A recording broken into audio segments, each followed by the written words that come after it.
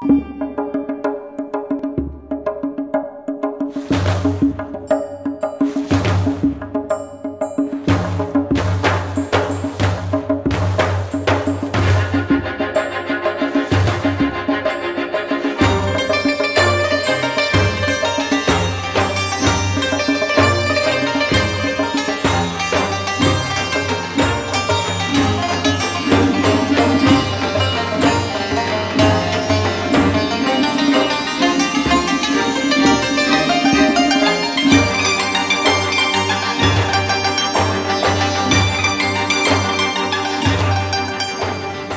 we have non-Persian speakers in the audience?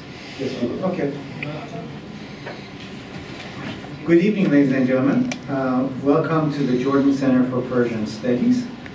It is a distinct pleasure to have a wonderful scholar and a friend come from UC Davis, and we're very happy that she's at UC Davis because she wasn't always at UC Davis. Here with us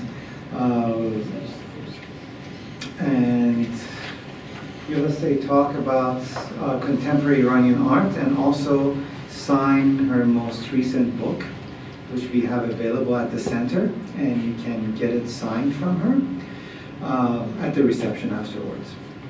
I'm talking about Professor Talinn Grigors, who received her PhD from MIT, and researches on the cross-pollination of visual culture and global politics and historiography, mainly focused on Iran and somewhat India.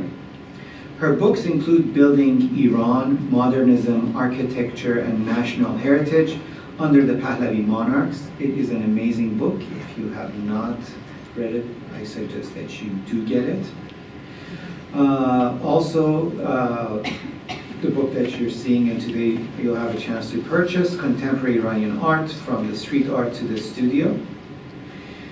And also Persian Kingship and Architecture, Strategies of Power in Iran from the Achaemenids to the Pahlavis, co-edited with Susan Babai. In terms of her scholastic work beside books, she also has written a number of articles which have appeared in such places as the Art Bulletin, Getty Journal, Third Text, Future Anterior, and Iranian Studies, among others. And I think she has received almost every kind of grant that is possible and fellowships when it comes to art history. And she's been a fellow at the National Gallery of Art. She's been a postdoctoral fellow at the Getty Research Institute. She has received the Social Science Research Council Fellow Award. She was a Mellon Fellow at the Cornell University. She was an Aga Khan student at MIT, where she studied, and many more, including Roshan and Sudawar Foundation scholarships or fellowships. Her current book project considers the global impact of Europe's art, historiography vis-a-vis practices of eclecticism and kitsch, but today, of course, she's going to be talking about contemporary Iranian art. And as someone who is somewhat of native, correct, of this area, she has interviewed some of the local artists, and we know some of them ourselves in Glendale and LA area who are in love with her work. I should say that this talk was made possible due to the Farhang Foundation. This is one of the many programs that actually we have worked together, and we're very glad that they're coming more and more in Orange County, in Southern California, and we hope to do much more with them. So I thank the Farhang Foundation for their support and making this talk possible. Please, Professor Grigors.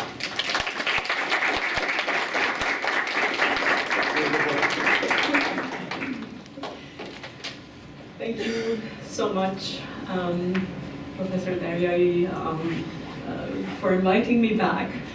It's always a pleasure to reconnect with the community and the academic community, as well as the Iranian community, and I am deeply grateful to the Farhang Foundation for this invitation.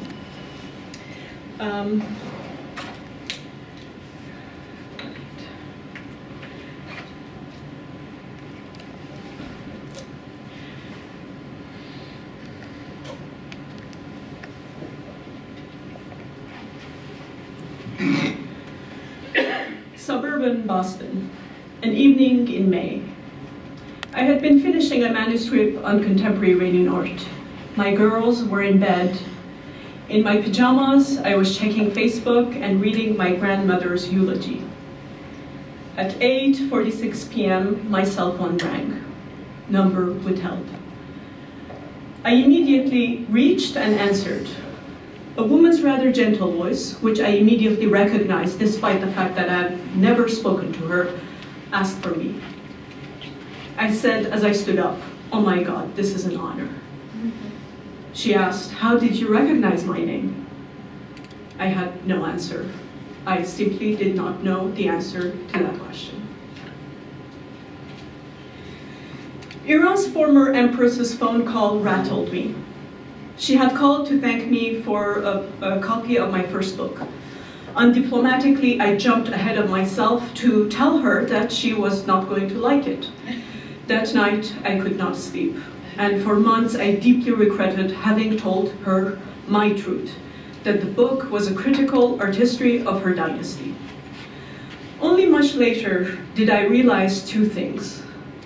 One, that I too, like the artist about whom I had been written, am in exile.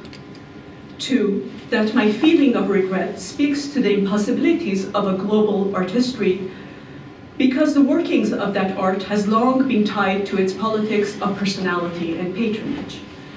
Why did I recognize that voice? Why did I not know why?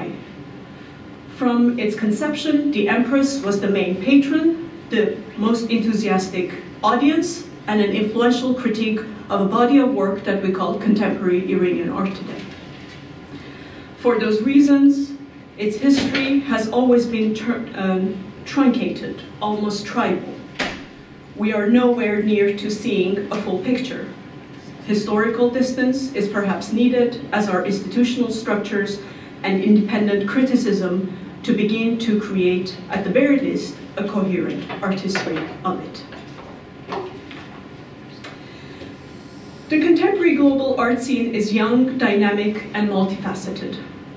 A complex and highly sophisticated social network rather than the usual text and artifacts govern the development of its narratives and aesthetic judgment. In it, the letterhead of institutions seem to carry no weight in penetrating and amassing data in ways that the word of a friend might. A critical analysis of this art seems to be possible only through the awareness that one was barred from the friend of someone's friend, and therefore excluded from a part of the network that remains vital to that story. The ease with which I found myself in the studios of legendary artists, for instance, Parviz Tanavoli, even while I could not convince aspiring ones to answer emails. Or the fact that recognized artists were eager to talk one moment and the next simply vanish, speaks directly to the network's operational logic. Anthropological approaches, cultural studies, social history, and critical theory are drawn as much as art history in telling the story. More often than not, I was unsuccessful in collecting data. Some artists chose not to be illustrated. Some critics could not be cited, and some galleries were no longer open. Art history can perhaps speak more effectively about the society when artists do not wish to be illustrated, when curators cannot be cited, and when galleries are closed. My analysis of the role of contemporary Iranian art, its production, its institutions, and its politics is squarely based on the methodological impossibilities of this network. Fragmented but tightly linked, endlessly becoming yet never complete, marketable yet ethical, neither here or there, mobile but ancient. Send the severed bodies and the fragile hearts back to Xerxes' feet. Zack Snyder's 2007 blockbuster 300 caused a lot of commotion. Many from the highest office of the Islamic Republic to ordinary Iranians in New Jersey and Westwood were appalled by the depiction of Persians with the aesthetics of the diseased and the disfigured, the barbarian personified. When asked, Emperor Farah assured a journalist that, quote, "Our rich and ancient culture cannot be belittled by one film or by the attitude of the current government," unquote. That at the time Western troops had invaded Iraq and ancient Iranian land rendered this artistic depiction a thing of the contemporary.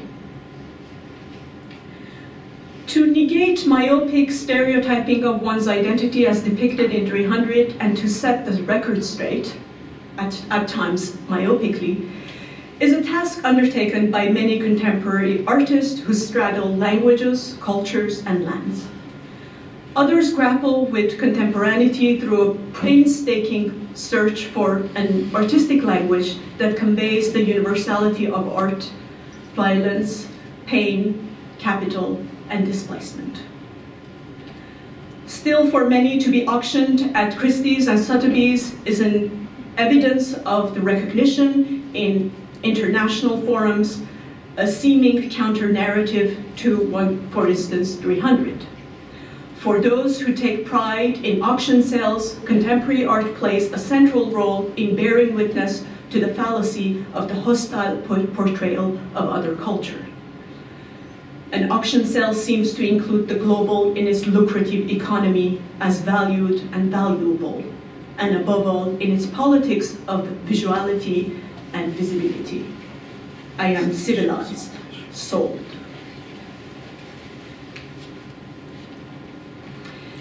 In order to get a sense of what contemporary Iranian art is and what it does today, we ought to examine the ways in which the diverse makers, buyers, and consumers of contemporary art, from Tehran to New York and beyond, defy art history's myths about originality, beauty, and singular stable identities.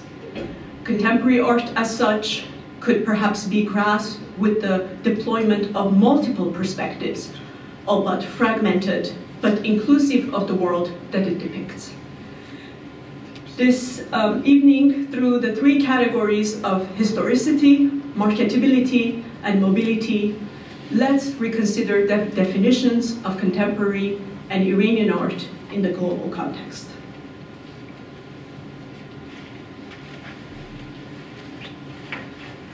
Northern Tehran, circa spring 1966. Money, avant-gardism. Dynamic young artists. Empress Farah promoted them by seeing their work at the Cité Café, a gathering place of artists, performers, and occasionally magicians and circus artists. It was in this atmosphere that Farah herself, a trained architect, began talks about building a permanent space for contemporary art in Iran. The first, and 30 years on, still the best collection of Western modern and contemporary art outside the West was conceived. Tehran Museum of Contemporary Art was a rare phenomenon. Farah appointed his cousin, Kamran Diba, to serve as the architect and director of Timoka. He had an unlimited budget and a tight rein over the purchases of the collections. Within a few years, Diba acquired $2.5 billion worth of works by famous artists including Picasso, Braque, Polak, Lichtenstein, Magritte, Miro, Duchamp, and of course, Andy Warhol, who painted the royal couple in Tehran in the late 1970s. Overnight, Timoka became the heart of Pahlavi avant-garde culture. From its well-chosen site to its vernacular modernist building, from its breathtaking collection to its diverse facilities, public programs, and academic curricula. It housed all the activities that had been traditionally linked with a major cultural institution, over and above the latest trends in art practices and pedagogy. Permanent and temporary exhibitions, biennales for all medias, the screening of films, performances, academic lectures and workshops, casual cocktail parties, and official gatherings. It was ranked among the top 10 museums worldwide that had been expressly erected to house contemporary art. On the opening night, on October 14, 1977, there was nothing like it outside the West. success in amassing the richest collection of contemporary art at Timoka and in creating an active, albeit small and controlled artistic milieu was aided by the unique environment of the 1970s Iran. Her artistic clairvoyance and patronage were sustained by the centralized and autocratic political system that was in place. Those in power did not hesitate to follow the lead of the royal court in order to project an image of contemporary taste. Neither the court nor the elite was short on cash in light of the oil boom of the 1970s. Western and non-Western art benefited greatly from both Farah's support of the arts and the synergy between them. The global was born here. Conceived each year from 1967 to 77, the Shiraz Art Festivals helped open up a global space for artistic exchange. All sorts of artists gathered in Shiraz and Persepolis from all over the world. The festivals, however, also revealed the gaps and tensions in the political status quo and the hegemony of the West. Many of the performances, for instance, the play Pig, Child, Fire, by a Hungarian theater group displayed violence and nudity that didn't go down well with the local audience. For the opposition, the festivals, presided over by the Empress herself, epitomized the worst effects of the Shah's regime. Despite his conservative and often regressive style of rule, Mohammad Reza Shah projected the image of a revolutionary monarch at the vanguard of social change. Timoka and the festivals, along with other mega projects, were part of a global third way. In the Russian case, the steady decline of the House of Romanov had opened up a public space between the revolutions in 1905 and 1917 for the Russian avant-garde to come to fruition. In Iran, the Pahlavi dynasty fell abruptly. The centralization of power in the hands of a few throughout the 70s left room for neither an ideological nor a public space for the maturation of the Iranian avant-garde that would instigate, or at the very least, represent political revolt. The elite's wholehearted embrace of the avant-garde joined its fate to that of the dynasty. When the revolutionary momentum began, the avant-garde, with a few sporadic exceptions in poster design, was unable to muster a descending philosophy and aesthetic of its own. Nor did Farah's commitment to contemporary art help the revolutionary intentions of individual artists. In 1979, when the intelligentsia, the students, and the clerics rose against the monarchy, the avant-garde's time had lapsed. Well-known artists followed the royal family into exile.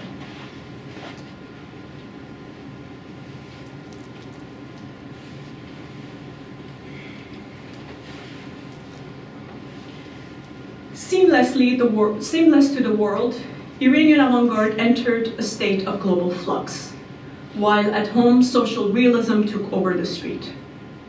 Art students and amateur artists rapidly filled the gap left by accomplished artists. In line with Foucault's short-sighted praise of Iran's spiritual yet modern revolution, the amateur artists began to synthesize classical revolutionary styles from Mexico, Russia, Cuba, and China with Islamic iconography. 8 years of brutal war with Iraq further reinforced the official status of this popular art. In the 1990s, however, things began to change. The war had ended and Imam Khomeini had died. The invasive state propaganda art led to the development of street art, graffiti art, and underground medias, and in some cases even before these things became very accepted and popular in the West. Visual artist A1 was one of its first practitioners at age 11. Many followed him into the streets where the ideological battle are fought in graphics. So he's basically the Banksy, so we have Banksy and A11 sort of doing these art historical jokes and undermining issues of the frame, and of course Mona Lisa who's not behaving, and all of this is happening in the street. In a post-war reconstruction effort, President Rafsanjani foregrounded the notion of beauty, during which many art schools and academic were launched. President Khatami's landslide election in 1997 pushed further and placed beautification at the center of civil society reform.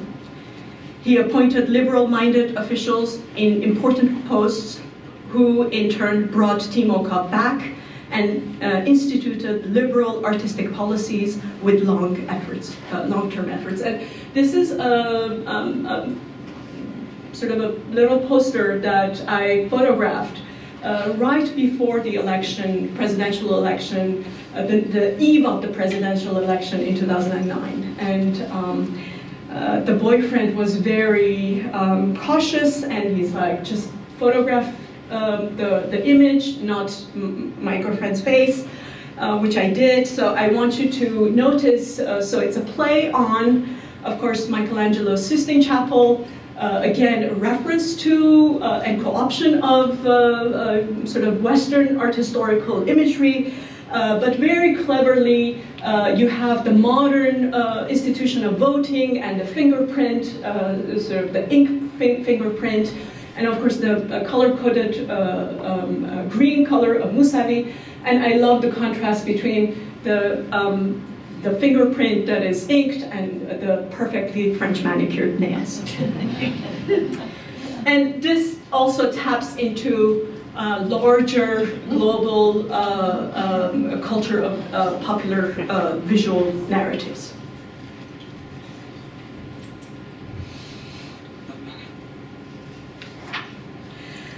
Rafsanjani's economic shift to an open market system and Khatami's ushering of cultural dialogue further prepared the ground for the reintroduction of Western art market into, or rather around, Iran.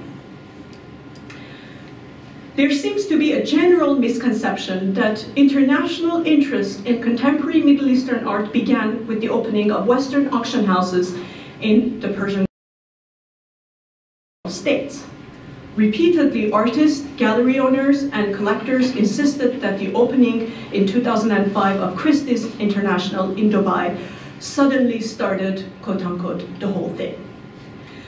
Sotheby's, which had negotiated the most difficult purchases for TIMOCA back in the 70s, opened a branch in Doha in 2009. Today, well-funded art institutions, including the Louvre, Guggenheim, Art Dubai, Art Paris, and Christie's International hire star architects to house and promote contemporary Iranian, Arab, Turkish, and Indian art out of Persian Gulf. And one of them, of course, is Zaha Hadid, who passed away about 10 days ago. Since 2005, many Iranian artists have found in Dubai, Doha, and Kuwait City a meeting place of dialogue and display. These artworks often reflect the in-between position between geopolitics, market categories, and fractured identities. Artists come from everywhere. LA-based Fallas painting, Pump You Up, displays a series of bric-a-brac on multiple shelves dominated by cutouts of Arnold Schwarzenegger. In Louis Vuitton, the New York-based artist Jinji takes form out of context, creating a mode of abstraction that straddles Western commercial and Iranian illustrated traditions. Along same lines, the Tehran-based photographer Ali Abadi depicts a teenager in her photograph, Miss Hybrid. The sexualized girl holds a popsicle to her red lips while talking on the phone. Her nose job, her barely veiled fake blonde hair, and her consumer trappings speak to the globalization of capital and negate Western media's depiction of the Middle East. When asked, the Tehran gallery director, Noé Bashari, corrected me. It's not a sudden interest, but a delayed one. Our artists were ready, but but no one knew what was going on behind closed doors. Everyone only saw mullahs and calligraphies. Conceptual artists Sehi and Jamali noted that when Dubai was not in the scene, contacts existed with Eastern Europe and East Asia with productive results. New York-based Azari reverses the formula by arguing that the explosion of world interest in Iranian art occurred because of the expansion in Iran and not the Gulf states of higher education in the arts. This was combined with the metropolization of Islamic Republic, where according to Azari, artistic activities remained, quote, a little corner for free expression. His own work interrogates constructs of gender and kitsch. With strong graphic tools and deployment of popular Shia narratives, he points to the commercialization of religion in late capitalism. What the Gulf states did for the globalization of art was to bring the art market to the doorstep of Iran, as well as India and the Arab world, where the new avant-garde movement was in full swing. That art has always been global speaks to our own art historical blind spot.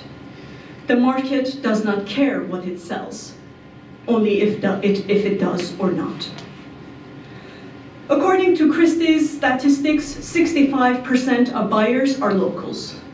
30% of the sales are of contemporary art. Head of the Society of Iranian Painters, Mozaffari, remarked that the Christie's auction is, quote, first and foremost a bazaar, where the most important criteria of judgment is not aesthetics, unquote. The auctions have created a popular taste that lends itself to calligraphic painting. A Tehran art critic wrote, quote, the market has created a false trend, forcing artists to produce works with exotic Middle Eastern feel. Another said in private, all Farah Moshiri and Shiri Neshat are doing is to sell souvenirs. In protest, Golshiri and Hassanzadeh have simply refused to sell their work in the Gulf market. They condemned the, quote, tyrannical sheikdoms and their accomplices, the Western auction houses. These artists take issue with affluent patrons who buy art not for its aesthetic value, but rather for financial gains. The New York-based painter Aram has publicly condemned Sotheby's packaging of artists as yet another colonial strategy to dominate the economy and the Orient. By classifying and celebrating all artists with at least one Iranian-born parent under the rubric of contemporary Iranian, he believes auction houses perpetuate the desire to create a mythology of the East as other. Only one thing matters, he writes, the marketable identity of the artist. Others fear that the globalization of Iranian art will deprive it of its most calligraphic, compelling quality, its political potency. That is a departure from the Pahlavi art that was characterized by its critiques as politically non-committed. They are afraid that corporate capitalism will swallow the grassroots into its bottomless belly of greed. Confronted by the pressures of globalization, artists remarked that art for art's sake is dead after 9/11. According to the Tehran-based painter Zanjani, it is the bazaar that demands political art. It was 9/11, said Tanavoli, that changed the market and the world. In the Iranian context, the market has done more than that. Quote, by becoming an arbitrator, the market has replaced the filter of critics and curators, cautions us the former MoMA curator Fereshteh Daftari, adding that while this encourages artists to take up an artistic career, it leads to a cultural dilettantism that says anything goes if it's sellable, unquote. True, many artists produce to cater to buyers. It is also true that the Iranian art community has a long and self-aware history of its own avant-garde, and I think that this is very important. It's not something that happened yesterday, and it's actually very local. The analysis of contemporary Iranian art is by no means about the market. It can be shown that the majority of artists are motivated not by the market, but by the intellectual, political, and artistic momentum and priorities of their own. For Farhad Moshiri, whose work Love sold at Dubai's Christie's in 2008 for above the $1 million mark, the run of that market into that history is a fortunate coincidence. Ishq played on the Western stereotype of Persian calligraphy, love poetry, and archaeological objects. Addressing the politics of archaeology, Ai Weiwei famously performed the destruction of such a work. I kill the thing you love. I kill the thing you love. Our valorization is the cause of their destruction. Moshiri's heightened sense of icon commodification goes back to his student days at the Fine Arts Department at Cal Arts during the Reagan era. Like the Puerto Rican artist Osorio, Moshiri deploys kitsch and glitz to point to the problematic packaging of race, class, and beauty. In effect, the glamorization of taste. They both call into question what is contemporary, what is traditional, what is Puerto Rican, what is Iranian, no matter. Moshiri calls this fusion as embedded cynicism. In 2008, Christie's sold Tanaboli's bronze sculpture, The Wall, for $2.85 million. Dubbed the most expensive Iranian cultural heritage, many felt that that is its real price, belatedly appreciated. The Western art market has thus opened up a space of representation for artists to critique Western aesthetic and ethical standards.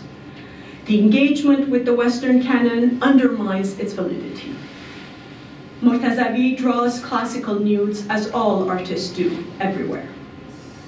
But since he cannot display them, he cuts them into pieces and glues them into a cube. He thus reinvents the boxing of naked women in the museum. While the 1960s generation of artists stayed locked in a dysfunctional relationship with the West, as Daftari notes, the generation now plays on long-standing conventions in order to question the structures that inform them. In her digital mixed media, 4 minutes, 30 seconds to recover Le Temps Perdu, Lachai projected moving images on a painted canvas. Here, the 3 figures of Manet's Le Déjeuner sur l'herbe are visually cut and pasted onto Persian calligraphic surfaces. The figures gradually morph into 3 contemporary figures, with boots, jeans, t-shirts, and Ray-Ban sunglasses. Manet's nude gets casually wrapped in a cloud. The temporal experience of the work is juxtaposed with the slow transition from Impressionism to contemporary periods. A mere 4.5 minutes to recover something lost. A homeliness, a stable identity, a whole civilization. 4.5 minutes. With his sculpture, a cliché for mass media, the Tehran-based artist Lahouti engages Duchamp's fountain with a critical fondness for commercialism. He presents us with an upright toilet bowl of a type commonly used in various parts of Asia. On it, we read in Persian letters, I am free, you are free, they are free. Black letters are imprinted on a white, shiny surface. The gesture is as striking as Duchamp's fountain when it first appeared in 1917. These engagements are not only cross-cultural, but interdisciplinary within art history. They are commentaries in the abstraction and absurdity of avant-garde's own history. These artists represent the hybridized, fragmented self that can be regenerated in exile. They denote the liberating potentials of liminality, but also the anxiety of global displacement.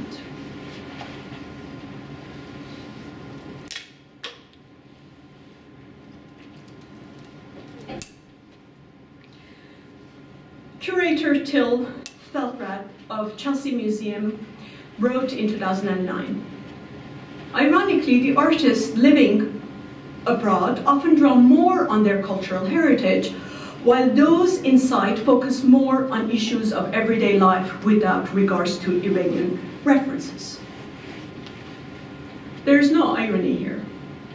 Juxtaposition discloses the diasporic anxiety of nostalgia, of identity, and of longing for a return home. While at home, concerns about self-expression, of rights, and of livelihood are foregrounded instead. The diversity of style, technique, subject matter, and artistic thinking further reveals the difficulty of the unproblematized rubric of contemporary Iranian art.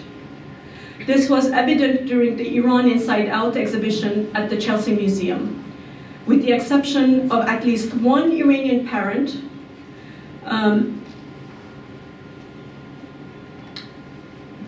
nothing united the participants under the umbrella of Iranian per se. Famed art critic Karim Emami's 1986 question, "What is Iranian in their work?"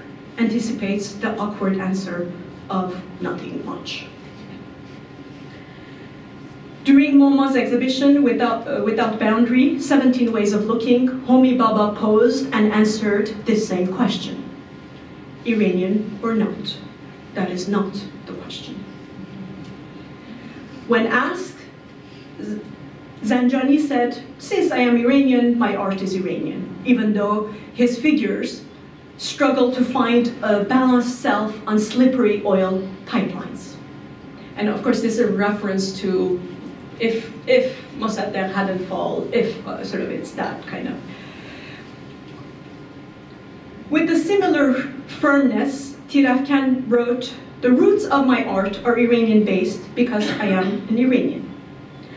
Another Tehran-based painter, Hamzeh, nullified my question by simply saying, "I don't believe in that crap." Most of his large paintings of portraits of friends and family depict the endlessly fractured, distorted self. So here you're looking at the artist in the middle who has painted Mortazavi. You're seeing the painting there of Mortazavi who's helping him to move the, so you have an artist, you have another artist, the artist of the cube, and their friends, and the artwork of the model here. Surely those who stand on the homeland are often careless of the exilic experience, of the pain of hovering between lands and languages, while those outside can but vaguely imagine the strategies of survival as an artist in a censored environment. Tehran-based Darebaghi pointed to the Western art market's double standard of cynicism and Orientalism. Quote, "I got rejected then only because I was Iranian. I am accepted now only because I am Iranian."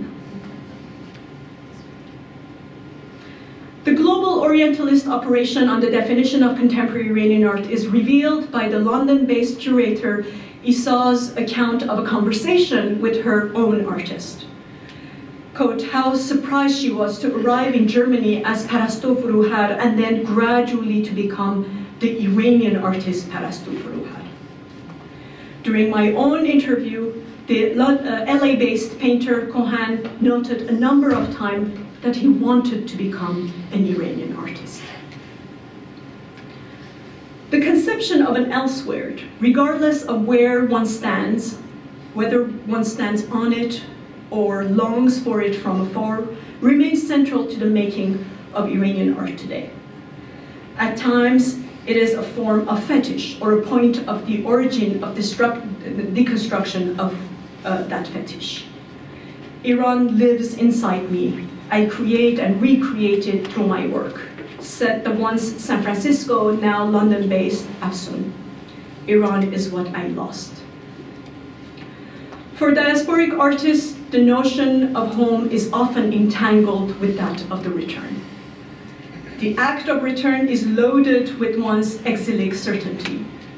Both Shirin Neshat and YZ Kami suddenly realized that they had been in exile after a return to Iran during Khatami's open door policy period. That was their phone call, and I bet you they were also in their pajamas, at least conceptually. In historiography, the return returns. Curators and critiques underscore in their writings that such and such artist still lives and works in Tehran, as if the natural development of global art lends itself to the West, as if contemporary art is governed by a teleological impulse, a teleology of temporal and spatial linearity that culminates in exile. Living and painting in Tehran, in Baghdad, in Bombay, and Beijing become a conditionality.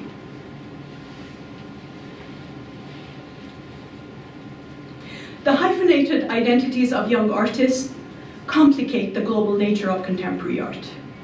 I haven't tried to be an Iranian artist, insisted the LA-based painter Falwell, but rather an artist who happens to have some local influence and descent.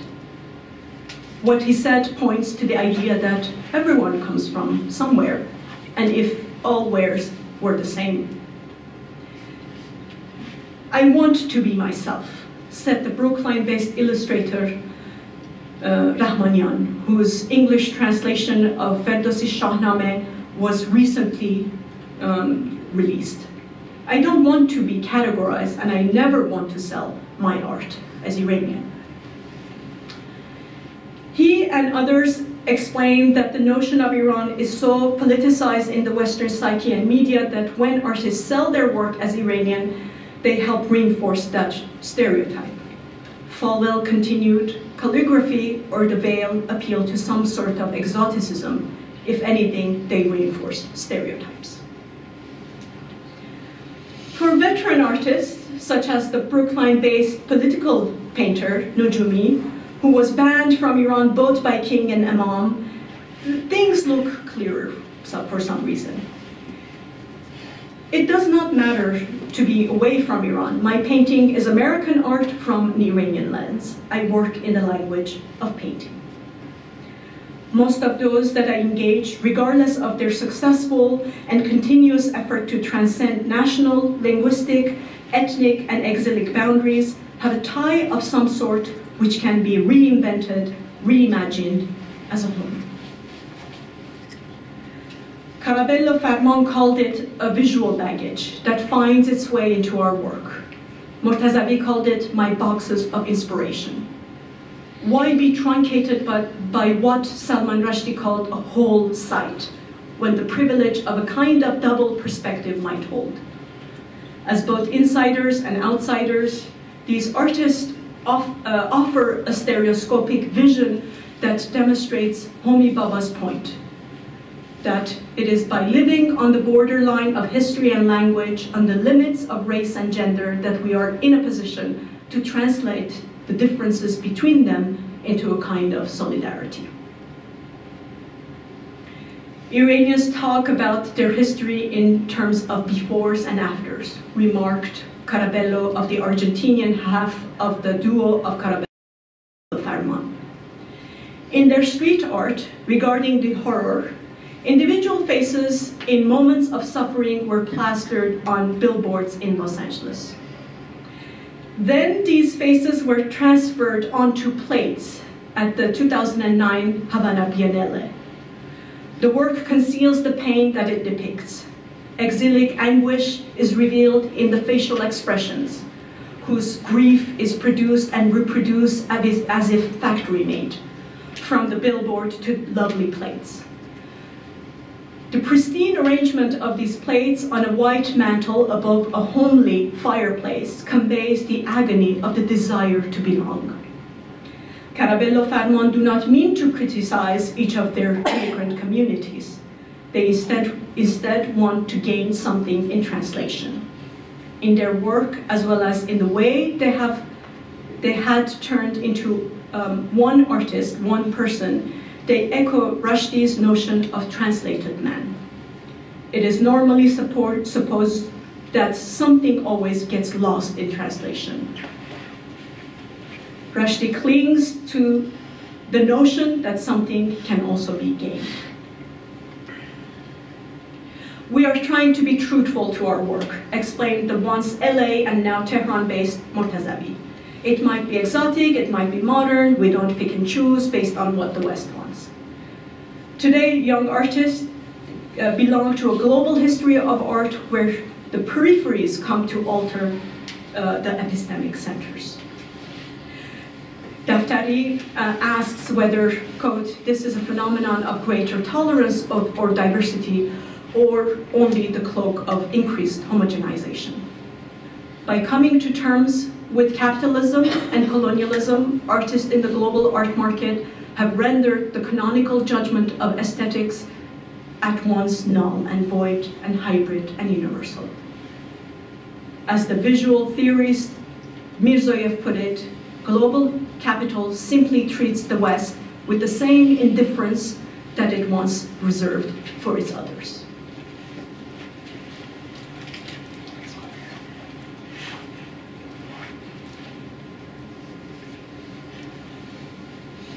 The big one, perched next to the king, looks a lot like you. I said to the once London-based artist Abbasi. Well, yes, it is me, she said. So what about the other birds? I asked.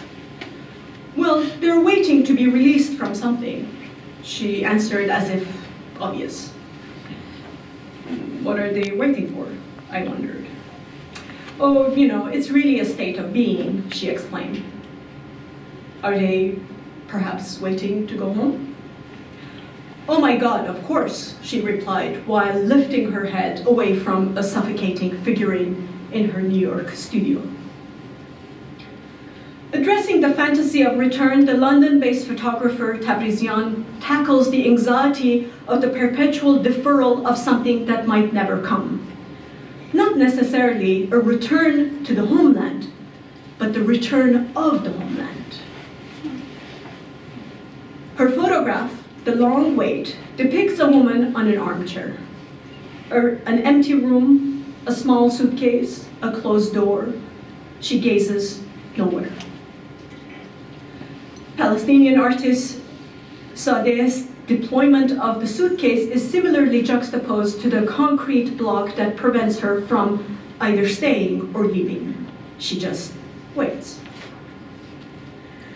Tabrizian notes that her works uses a notion of waiting akin to that of Beckett's Waiting for Godot, metaphorically to include the underlying reality that migration is a one-way trip. The missing doorknob is a powerful signifier of the dubious return. Whereas her photograph, Tehran 06, depicts a similar state of isolation and lingering that occurs not in exile, but within the national borders of the motherland. Blurring the margins of home and host, this sense of lingering denotes a state of waiting for something, perhaps a desired reform, the veracity of which is as dubious as the homecoming. Abbasi's plea, for God's sake, make a commitment to being here, points to Tabrizian's missing doorknob. The most iconic returnee from exile is surely Imam Khomeini. His arrival at Tehran's Mehrabad airport on 1st of February 1979 marks the moment that ruptures the before from the after. As the exile, the Imam's return generated the largest Iranian diaspora in its long history, the collective and personal stories of which revolve around the often imagined moment of return. His homecoming, famously captured in numerous photographs, films, and artworks, ties and splits the global and the local identities into a holistic but fractured history. The New York-based artist Abi Niyaz's collage of Imam Khomeini's slow descending Air France depicts that exact moment of before, after, in the modality of visual replication.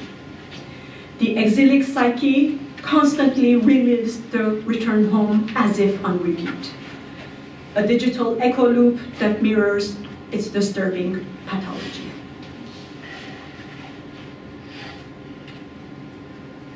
With Farhadian's painting, Mehrabad, we end with the same moment with which a narrative on contemporaneity began. February, Tehran's International Airport. The exile's transitory state now translates into a spatial absurdity of inhabiting a no place, a no land. Farhadian's faceless figures stand on the airplane's staircase, suitcase in hand, waiting, just waiting. Their nostalgic melancholia now turns into a jittering apprehension.